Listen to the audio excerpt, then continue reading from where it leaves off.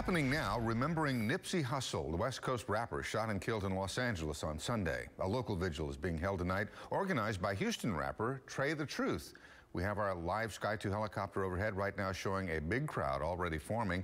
The memorial is at Midtown Park on Travis. Our Jonathan Martinez is there live right now, where mourners are expected to light candles after nightfall. Jonathan?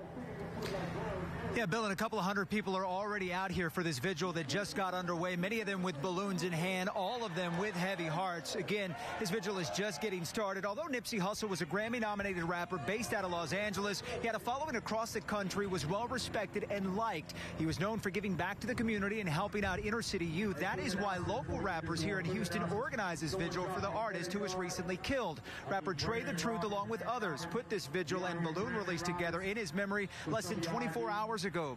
Nipsey Hussle was gunned down outside of his clothing store in South Los Angeles this past Sunday. The 33-year-old was shot along with two others who are expected to survive. Not long after, the suspected gunman in the case was arrested for the shooting. Police say the two knew each other and there was a dispute. As police continue investigating that deadly shooting, many others are remembering the rapper who grew up in Crenshaw and who many say was making a difference for that community and beyond. They felt it was important to do something special for him.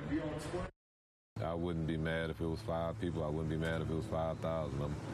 I'm appreciative of whoever step up and come out for him. I want him to be able to see from up above that we had just as much love with us not being from L.A., you know. Right. And then on top of that, it was like a brother to me. So I feel it's real important that we show up for him.